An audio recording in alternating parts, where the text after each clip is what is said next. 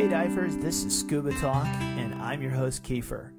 Beginner divers, in the next just about 5 minutes, you should have a better understanding of when, what, and where to buy your dive equipment. At the end of this show, I'll tell you how you can safely dive without being certified, and you can get free 6 months of the best dive publication, Dive Training, because good divers are always learning. Okay, back to our show. First off, how do you know if you're a beginner? Are you certified by a recognized scuba certifying agency? It doesn't really matter what the agency is, as long as it's well recognized. That would be like PADI, NAUI, or the YMCA. Go ahead and email me at scubatalk@yahoo.com if you have any questions. Okay, so let's say your answer is, no, I'm not certified, but I've been diving with friends before. Cool, but you should learn enough to dive safely and not rely on your friends. If you're willing to learn safe dive practices, you'll have no trouble getting certified. Okay, that being said, most of us want to be certified as scuba divers. Great. Do I have to be a snorkeler or a skin diver first? I'm not even a good swimmer. Folks, believe me, starfish can't swim, and they love the water. So you just need to be excited and curious about scuba diving. Hopefully, by this time, you'll sign up for a class with a dive center, either locally or when you're going on vacation. Try us at South Beach Divers here in Miami Beach. You'll love it. Whoops, that was a shameless plug. Sorry about that. Anyway, awesome. So you're ready for the class. Now I get the question, but I still don't have my dive equipment. So now is when the when in buying dive equipment comes up. Don't show up to class without some basic equipment. It slows the class down and says you're not serious about diving. So now you're going to say, hey, but my dive center rents the scuba equipment. Well, that's fine for most of the gear, but folks, you really need to buy yourself the basics, and here comes the what in buying dive equipment. By the basics, I mean snorkel, mask, and a set of scuba fins. This is when I hear, oh, a friend of mine has some gear, I think. If a friend has some equipment, make sure it's in good working order and it fits you before you go to class. Also, if the fins that you or your friend have are snorkel or skin diving fins, they aren't gonna work. You're not snorkeling, you're scuba diving. You now need to propel yourself with all your scuba gear through the water. That requires scuba fins. Sometimes I hear, can I use my water ski wetsuit or my surf wetsuit? Sure, if you're going to be in the water that's warm enough. By the way, this is not like water skiing or surfing. You'll be underwater for a length of time, and depending on the depth, it may get cold, even if the surface seems warm.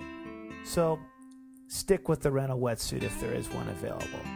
All right, research mask, snorkel, and scuba fins on recommendations from a reputable dive retailer, and the gear should be comfortable and work for you.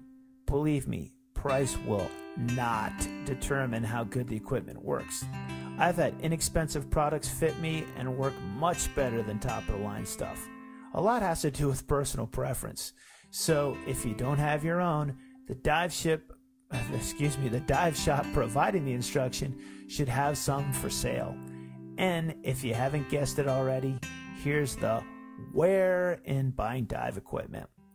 As we're getting ready to end this episode, just wanted to briefly thank our sponsor sites. Both are on the web, miamiflyingfish.com and yourdivevideo.com. Miami Flying Fish is dedicated to scuba diving instruction and travel. And yourdivevideo.com offers video solutions for your diving memories. Okay, back to the where in buying dive equipment. If your dive shop is providing instruction, believe it or not, it's doing it for very little profit.